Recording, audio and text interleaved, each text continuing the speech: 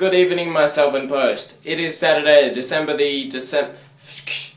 and today I'm going to leave the house. Why, you may ask? This is why.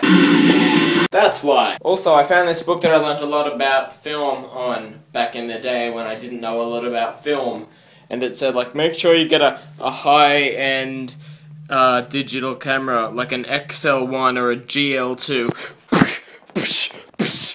Okay, I can understand the XL1. That was a good camera at one point. But the GL2? Really, a GL2? The GL series is one of the worst good cameras ever. Message to my girlfriend saying, let's become Russian together. She says, I don't want to. Well, there is vodka. That's the spirit.